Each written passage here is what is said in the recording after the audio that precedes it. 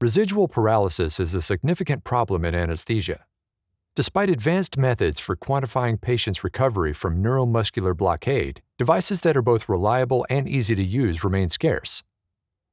In a study recently published in the journal Anesthesiology, researchers compared neuromuscular monitors based on two different technologies to determine which might be better suited for quantifying recovery: acceleromyography or electromyography.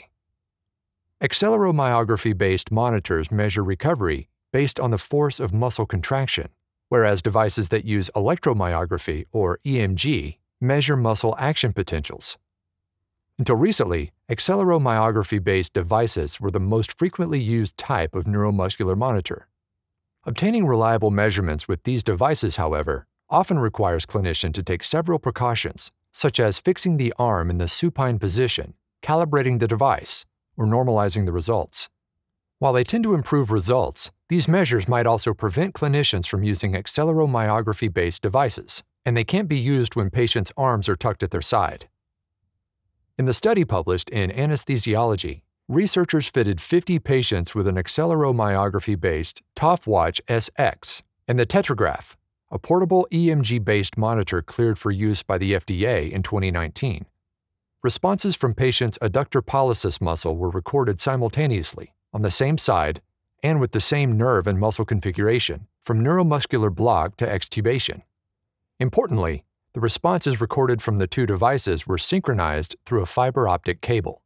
That enabled the researchers to examine the agreement between the devices during distinct phases of neuromuscular block. Acceleromyography showed a normalized train-of-4 ratio greater than or equal to 80% earlier than EMG. That's the ratio of the fourth to the first neuromuscular responses from patients to electrical impulses delivered by each device. An analysis of normalized data revealed a bias of 1.3 when the acceleromyography train-of-4 ratio was at least 80%, and a bias of minus 0.5 when the EMG reading was at least 80%. Raw data showed an overall bias of 7.0, which is lower than values reported in previous studies, likely due to the synchronization of the devices through a fiber optic cable. Notably, the type and dose of neuromuscular blocking agent were not standardized across all patients. An analysis did not include cases when simultaneous measurements recorded distinct types of data. For example, a train-of-4 ratio versus a train-of-4 count, which could affect the interpretation of the results. Overall, the acceleromyography-based device was more sensitive in detecting early neuromuscular recovery, but overestimates recovery immediately before extubation. The findings suggest that the EMG device provides a better indication of when patients recover adequately from neuromuscular block and are ready for safe tracheal extubation.